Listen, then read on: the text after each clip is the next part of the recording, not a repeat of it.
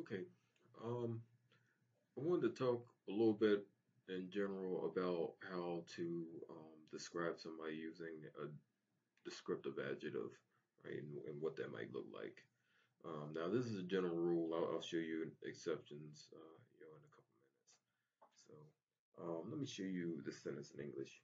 John is a tall man, right? So, um, I want to say this in Spanish, and I'll show you what that would look like.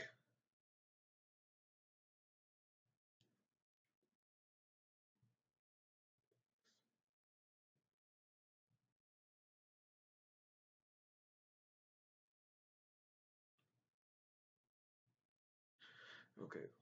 John is a tall man. John es un hombre alto. Okay, so we point out something. Man in Spanish is hombre. Right? Tall in Spanish is alto. So you might be asking, why are you putting an adjective after the noun? Right? In general, this is the order of an adjective that's describing a noun. That's not always the case. Let me give you an example. Some verbs, such as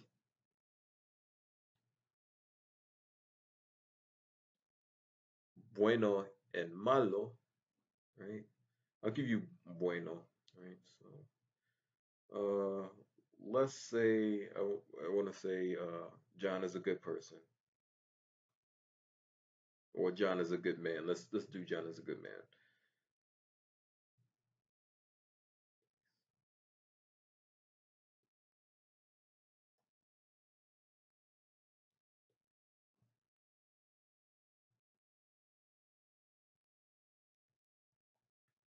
Right?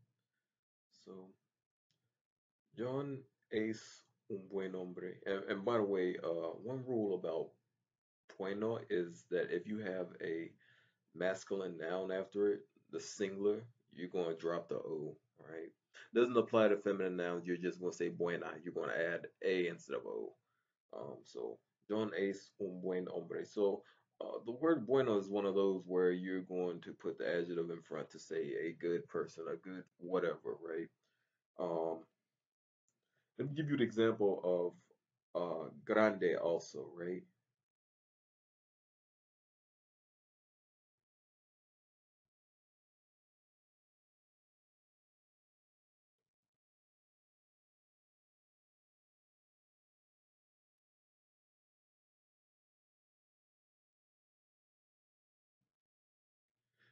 Let's just understand that John is here. We're talking about John, right? John es un hombre grande, right? So he is a big man, right? So let me show you how grande is about to change meaning when you put it up front, all right? And these meaning changes only apply to a few words like bueno, um, grande is one of them, and pobre is another, right? Pobre would mean the difference between saying, poor John or John is a poor man. So maybe I'll talk about that later. But I'll let me get back to what happens with grande in this case.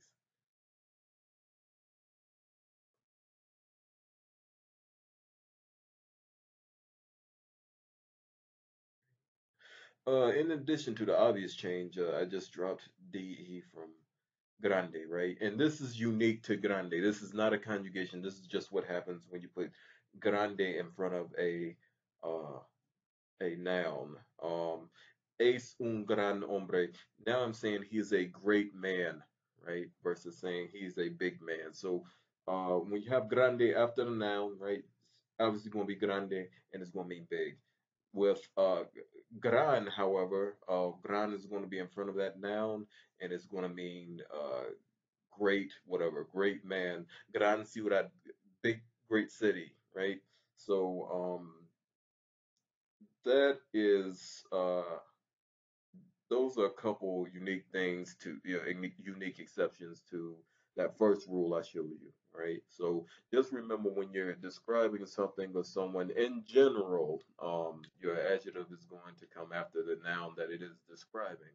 All right. Now, with examples such as bueno and grande, um, there's going to be a small difference, right? There's going to be a bit of a difference in meaning whether you put grande or bueno in front or after the noun, right? So I just wanted to show that to you. I do have a presentation about adjectives in general, other rules, so take a look at that if you'd like to know more.